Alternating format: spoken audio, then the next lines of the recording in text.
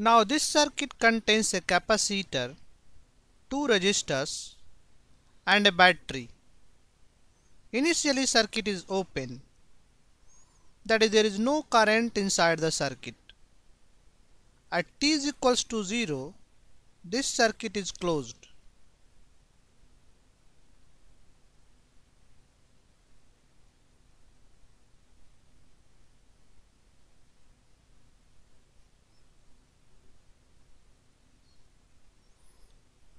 We have to find potential difference across this capacitor as a function of time.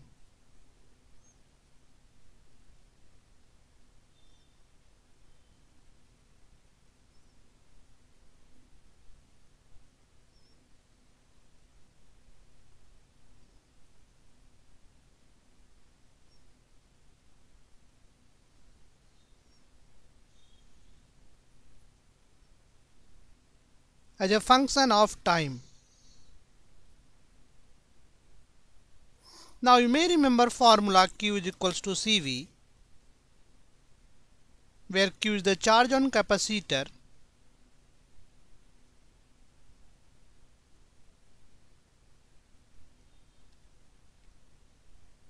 C is the capacitance,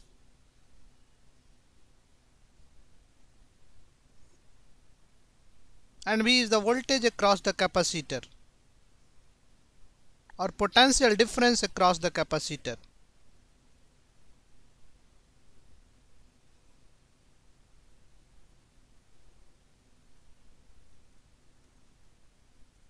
So we can write the same formula,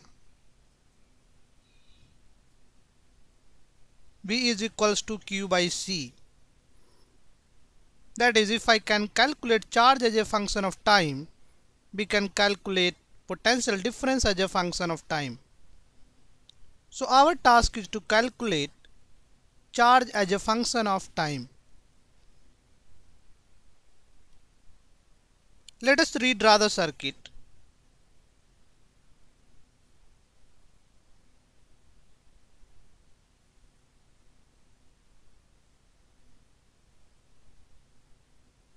We have two resistors, resistance is R, and we have a capacitor, capacitance is C, and battery EMF is I. Let us say battery sends a current of I, and when this current reaches here, it is divided into two parts. Let us say this part has a current of I1, then this part will have a current of I minus I1. This is because Kirchhoff junction rule says total current coming at a junction is same as total current flowing through the junction. So this means current coming is I and current going is I1 plus I minus I1, that is same as I.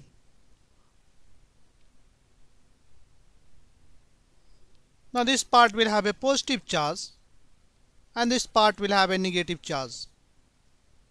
This is because this is the direction of positive charge. So this plate of capacitor will have a positive charge and this plate will have a negative charge. When current reaches here, from this side we have I minus I1, from this side we have I1. So this branch of circuit will have a current of I, that is I minus I1 plus I1, that is equals to I. So finally battery gets a current of I, that is battery remains neutral. The same amount of current is given by the battery and finally same amount of current is taken by the battery, that is battery remains neutral.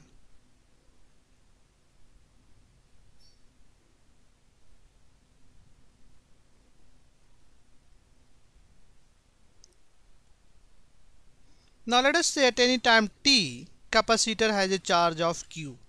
So Q is the charge on capacitor at any time t.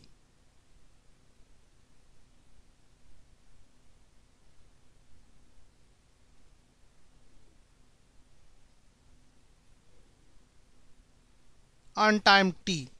So let us say we have three unknowns. I is unknown, I1 is unknown and charge Q is unknown. So we need three equations to solve these unknowns. Basically we can write three equations. One equation we can write in this circuit, another equation we can write in this circuit, and final one equation we will have, that is I1 is equals to dq by dt. Let us write one equation in this circuit. So we can start from here. So if I pass through this battery, we will have a positive sign because final potential difference is higher than the initial potential difference. So we will have Xi, and this side I am going in the direction of current, so we will have minus I minus I1 into R. Here also I am going in the direction of current, so I will have minus sign I into R. And this is equals to 0 because I am completing the circuit. I am coming to the same point from where we have started. We can write the same equation, Xi minus 2IR minus I1R is equals to 0. Or from here we can write I 2IR is equals to Xi minus I1R, or I is equals to divided by 2R. So let us say this is equation 2. We can write third equation in this circuit. We can start from here. So I am going from positive to negative. So there will be a negative sign because of there is a potential drop, and potential difference across the capacitor is Q by C. So if I pass this capacitor, we will have a potential difference is equals to minus Q by C. Now there is no resistor here. If I go across this resistor, I am going opposite to the direction of current. So we will have a plus sign. And current is I minus I1 and resistance is R.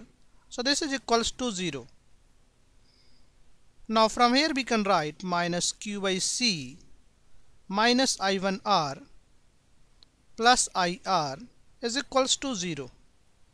Or we can write IR is equals to Q by C plus I1R. So this is equation 3. Now we can plug the value of I from equation 2. I is nothing but Xi minus I1R, and this divided by 2R. So what I am doing, I am putting the value of I from equation 2 in equation 3. So we can write this is coming from equation 2 and 3.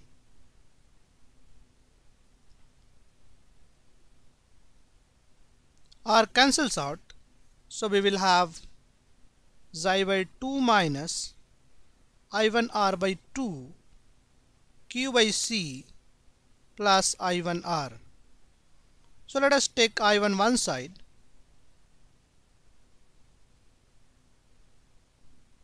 So this becomes I1R by 2 plus I1R,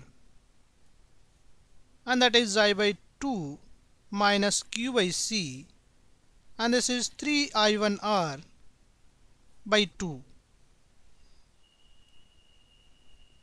Now we can multiply by 2, so we will have Xi minus 2Q by C is equals to 3 I1R, or we can write Xi C minus 2Q divided by C is equals to 3 I1R, or I1 is equals to Xi C minus 2Q divided by 3R C. Now we have to integrate. If I use equation 1, that is I1 is equals to dq by dt. So we can write here dq by dt is equals to Xi C minus 2Q divided by 3RC. So let us separate the variable. So we will have dq by xi c minus 2q, and this side we will have dq by 3rc. Now we can integrate both sides. At t is equals to 0, there is no charge on the capacitor. At t is equals to t, let us say charge is q. So integration will be ln xi c minus 2q, and we have to divide by the coefficient of q, that is minus 2, and limit will be from 0 to q. And this side we will have t by 3rc, and limit will be 0 to t. So now I can write ln xi c minus 2q, and limit is 0 to q, and this 2 go this side, so we will have minus 2t by 3rc, 0 to t. So we can plug these limits, so we will have ln xi c minus 2q, and when this is 0, this will simply become xi c, and this is minus 2t by, and this is 3rc, not 2rc.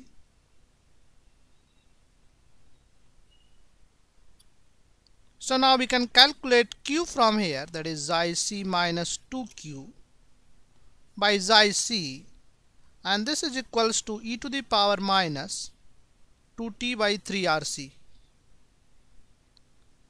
So from here we can calculate xi c minus 2q. This is equals to xi c into e to the power minus 2t by 3rc. Or we can calculate 2q. This is equals to xi c. If I take common, then I have 1 minus e to the power minus 2t by 3rc. So from here we can write q is equals to xi c by 2 into 1 minus e to the power minus 2t by 3rc. So potential difference across the capacitor will be q by c, that is V, potential difference across the capacitor, that is xi by 2, 1 minus e to the power minus 2t by 3rc.